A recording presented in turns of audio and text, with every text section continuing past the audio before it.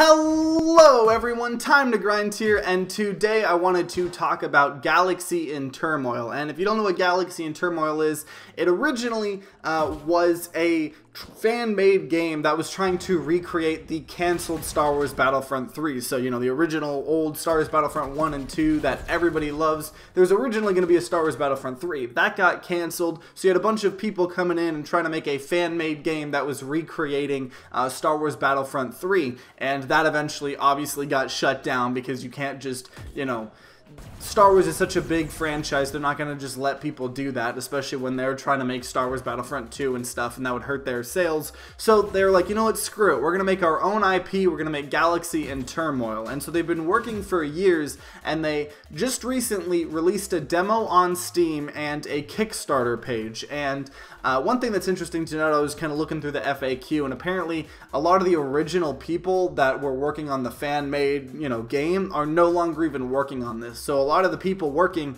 on this aren't even the same. So they're trying to get $500,000 in 30 days, and so far, as recording this video, there's $2,441 raised. And $500,000 is a lot of money, but for something like this that a lot of people really love, the Star Wars Battlefront games, and you know, a lot of people were disappointed by the modern ones. I know Star Wars Battlefront 2, the modern one, is doing a lot better now, you know, after a lot of updates. But a lot of people, this could be something a lot of people were looking for. I had it on my Steam wish list for about a year, you know, just wanting to keep up with it and see if it was something I was interested in. So when I found out all about this, I was really excited. I downloaded the demo, you know, I signed it to my account, and I was really excited to play. Now, the first thing that happened, though, is, you know, the game crashed a couple times, and, you know, that's no big deal. It was only like a minute or two. You know, it's a very rough demo. That's fair.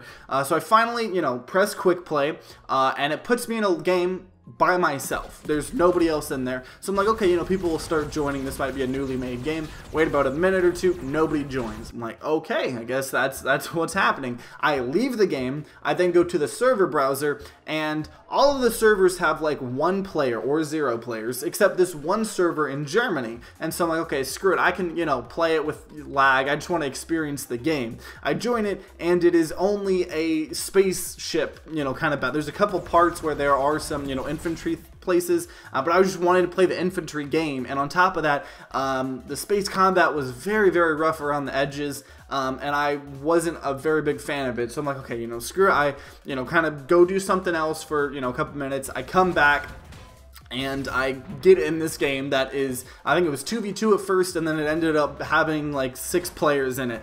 And just team deathmatch, so I got to play around with the different classes and the guns, and just kind of experience that. And it is very rough around the edges, but it was, I mean, decently enjoyable. But the thing is it was still just, oh, well, I'm looking for these 3 people, and there's actually a mini-map, and it shows you exactly where everybody is and exactly what direction they're facing. So, you know, we use that to all just kind of constantly keep killing each other, because otherwise the map is gigantic and it's not meant for 6 players.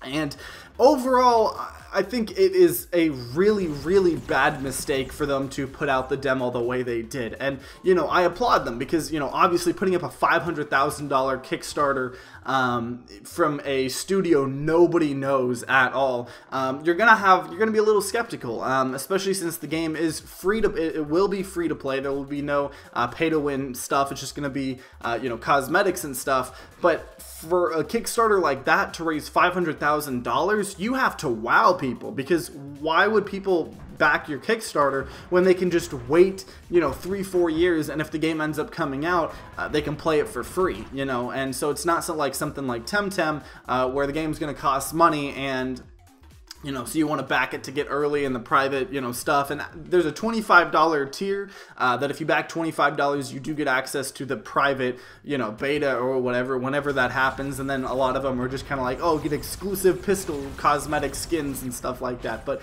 none of them are the actual game. And I think that is a detriment. You know, I think this game, if it is going to be successful, it does need to be free to play. So they're doing good in that regard. It's just, I don't see the Kickstarter happening, especially when the demo cannot wow anyone. Nobody can really play the game the way it's supposed to be played with these 64, you know, huge matches, and that is why I think it is an extreme detriment to not have bots in the demo. And you know, bots are actually, you know, because they have their stretch goals, you know, they're like, oh, you know, if we pass $500,000 and we keep making money, what are stretch goals? And at $1.4 million, they have this special game mode and then bots. So all the stretch goals are just like, hey, if we get to this, then before the game comes out, or, you know, for the launch of the game, these are the features that will be added that normally wouldn't. And bots is one of them at $1.4 million. And if you played the original Star Wars Battlefront games, that was a pretty big part of it, because there were all these, I mean, a huge amount of bots,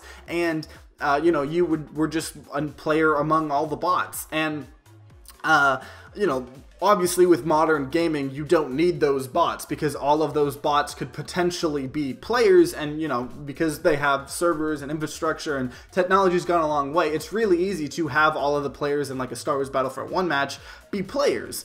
The problem is when you are a nobody studio, and especially you put out a demo with the intention of wowing people to back your Kickstarter, if people can't actually even play the game the way it's supposed to be played, nobody's going to back the Kickstarter. Because I have been someone that has been extremely hyped for this game, probably about a year. I mean, hype is probably a strong word. I've just had it wish listed for a year, and you know, I checked on it every now and then to see if there's any new news, and so I was extremely excited. And it took about 15 to 20 minutes to already just get bored of the game, because playing 3v3s or 2v2s and even barely being able to find those type of games is not very enjoyable. So I think it is an extreme mistake of them to not prioritize bots in this demo version. And I do understand this demo version is just, you know, years of work of just people volunteering their time. You know, none of these people were paid, you know, to do this. And, you know, now that's why they're trying to get the $500,000 to actually be able to, you know, make the game, polish it, finish it up, hire some other people and stuff like that.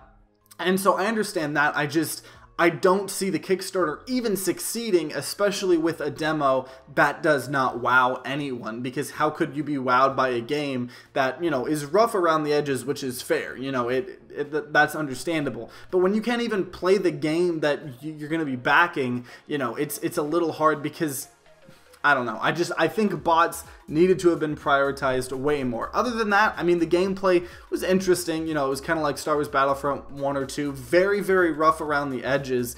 And so I kind of, it's something that was just like, okay, I do know they have a framework for what they're doing, so this $500,000 I know isn't just going to go out to nowhere. So it does give me a little bit of confidence in, you know, backing this Kickstarter, but I feel like most people are just going to play it and be like, wow, this sucks because I can't even play the game, and just forget about it. Not only, you know, not play it if it comes out in the future, but definitely not back to the Kickstarter.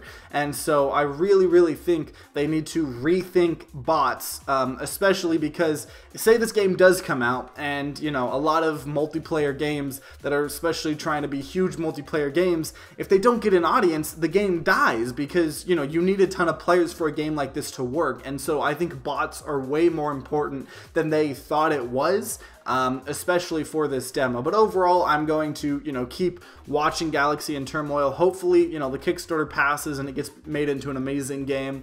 You know, obviously want to wish the best. I just unfortunately don't see it happening with the way that the demo works right now, because nobody's getting wowed enough to, you know, play the beta. But overall, I'd recommend you guys try it if you can actually find a game. I think the game's only like 7 GB download on Steam for the demo. You do have to create an account on their website. You can't even do it in the game. You have to go to their website and then log in. So it's another annoying thing that I'm sure is preventing a ton of people from playing the game. But overall, you know, I wanted to talk about it. I wanted to give it a chance, and I think it's decent. I just don't see the Kickstarter actually happening. But overall, if you enjoyed, you know, the video gameplay, definitely recommend trying it out, because it might be your cup of tea. And overall, if you enjoyed this video, then consider leaving a like down below and subscribing to see more content. New videos come out about every twice a week, whether it's, you know, game reviews, gaming news, controversies, you name it. And if you guys are having a great day today, I hope you continue having a great day. If you guys aren't having a great day, I hope you guys start having a great day. But either way, guys, I hope you guys have a great rest of the day. See you guys next time.